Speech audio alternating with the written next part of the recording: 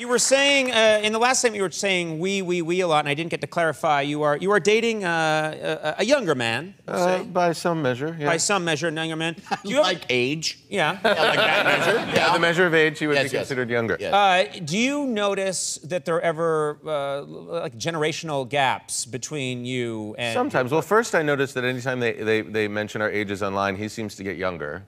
Online. Like, right. He's in real life, I'll go on record now, he'll be thrilled that I'll let people know he's actually 26. Right. But online, he's like 24, 23, I'm like, and then I'm gonna be like 50 or something. I mean, it's really bizarre. They keep adding years to you. Yeah, basically, they're like, the 60-year-old Baron is... there are some generational gaps, but, you know, mostly we're in sync, but every now and again we'll come up against something. We were on vacation recently, and you know, there's certain things that are considered pretty much universal gay viewing, and Beaches, the film, is one of them, and so we can't really be gay and not watch Beaches. So we were on our way to vacation, and we decided to play at the same time on our little televisions the movie, so that he could watch it for the first time. And I, of course, have seen it and was thrilled to be able to share with him. You guys on a plane or something? We were on a plane. Oh, you're on a plane. Oh, I see. You're on a plane, and you got like press play at the exact same time in our little seats, so we could watch it simultaneously. And by the end, he was literally racked with sobs. Like, he was just heaving. I mean, sometimes the altitude will do that too, but the stewardess came up and was like, "Can I get you anything?" Like, he was just like, "No, just leave me alone." That's so nice that you could make him so miserable. Yeah. What about when it comes to music? I find that to be, like, sometimes there's a song that comes on the radio and I crank it. Yeah. And, you know, my kids are just like, what are you doing? That's really, yeah. I mean, I would say that my musical tastes are probably much more current than they would be. I know a lot of the artists of the moment that I might not know otherwise. I'm not a huge, like, pop music. I'm very content with, like, give me some Cat Stevens, give me some, you know, Simon & Garfunkel, Joni Mitchell, old school, like, where it all began, like, that's how I learned, you know, so now I'm like, Fetty Wap, and like, what's up, you know, like, I'm down with the kids. Yeah, right? I mean, it's good stuff. I can't get away with saying that. People just laugh and throw stones at me. Now, you've done a lot of theater, I know. You're going to do some more theater, is that right? You're going back to the stage? I am going. Is someone's cricket phone going off over there? Someone's cricket phone. I see you getting it out of your bag, girl. You better. Someone's getting their phone. You better answer that phone call. That hardly ever happens. Well, it's funny that you should mention the theater as this I'm glad that you didn't hear crickets during my monologue. That would have been particularly...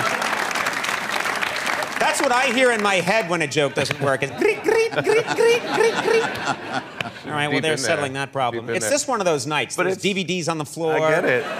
But People are eating Funyuns in the aisle. This is the funny thing about the theater, though, when you're doing a play. Like, you know, you never know what's going to happen in the audience, and you really have to roll with things like that all the time. I was seeing a play years ago, this amazing play called God of Carnage in New York, and the woman next to me in the middle of, like, maybe 15 minutes into the show just reaches under her seat and pulls out a Starbucks, you know, coffee, and then goes back under the seat and pulls out a Starbucks pastry bag made of paper, and rustles through the paper and gets out, like, a croissant and, like, gives her husband half of a donut, and then goes under the seat and gets out a box of red vines and gives her husband a box of red vines, at which point I felt obliged to lean over and be like, this is not the movies. Like, you're not, they can hear you. You don't, so it's a very fascinating thing that you have to kind of cultivate the balance of being able to roll with it when shit like that happens. You do think that, like, there are people that would almost set up a hot plate and start making... If there were outlets in the chairs, making omelets and stuff, and like just watching this incredibly powerful scene in the theater and Death of a Salesman while they're flipping there. Yeah. But I am going to do. I did a play a couple of seasons ago on Broadway, The Glass Menagerie, and I'm going back to the theater in the beginning of 2016 at the MCC Theater at the Lucille Lortel off Broadway to do a new play called Smokefall. Which I'm really excited about. It's a beautiful new play by a playwright called Noah Heidel. So I'm really looking forward to that. It's great to be able to go. Now I live in New York, so it's great to be able to be home and working and doing something that I feel really excited about. So I'm looking forward to that. Yeah. You know, I know you're a busy guy. Thank you so much for taking the time to be with us. I really do like this fellow. Zachary Quinto, we'll be right back. Hey, thanks for watching. Be sure to click subscribe to see even more great Conan clips.